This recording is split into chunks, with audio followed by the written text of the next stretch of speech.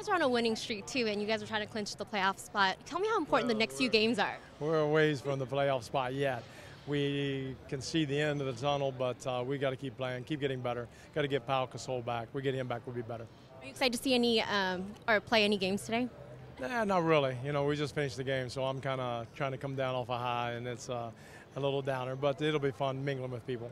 And the Lakers just suffered a huge loss with Dr. Jerry Buss. Can you tell me how has that affected you?